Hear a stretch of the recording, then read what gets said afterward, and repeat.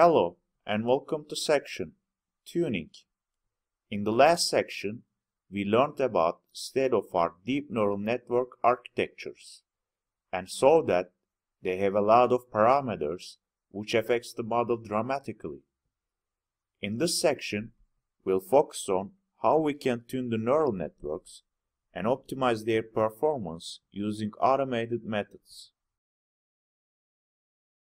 In this section, we are going to show you hyperparameter space optimization techniques and fixing and selecting parameters, testing and evaluating, and early stopping. Now, we move on to the first video of this section that explains hyperparameter space optimization techniques. Neural network training should converge at the end of the day and not go wild and crazy.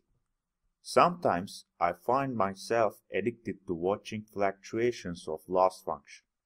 Instead of doing this, an efficient automatic search is better choice. In this video, we are going to take a look at these techniques like grid search, Bayesian optimization, random search, and gradient-based search. Let's start with grid search. Grid search, also called exhaustive search, is a technique that one manually specifies a subset of parameters and apply each of them. Usually, it's measured by cross-validation.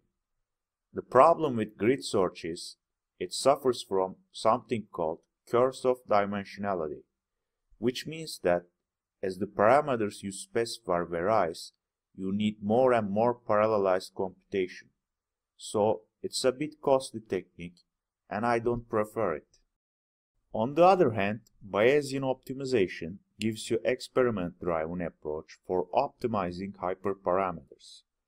This technique relies on querying a distribution over functions defined by a relatively cheap surrogate model.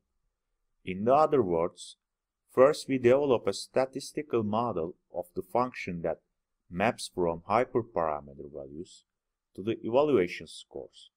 An accurate model for this distribution requires many evaluations like massively parallelizing the optimization.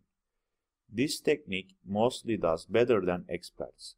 Therefore, if you are a new starter, look for using this one instead of trying to find out parameters manually. Gradient-based optimization can be used for hyperparameter search for neural networks.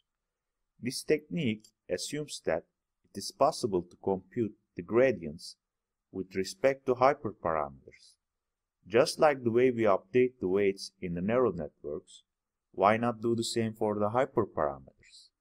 I personally use this approach and recommend it to you as well. Random search is most of the time better than the grid search, since the grid search is costly.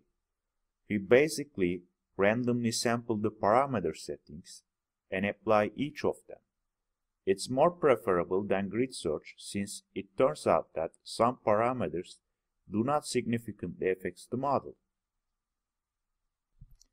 In this video, you learned about hyperparameter space optimization techniques. You can use this guidance to choose your way to tune your model.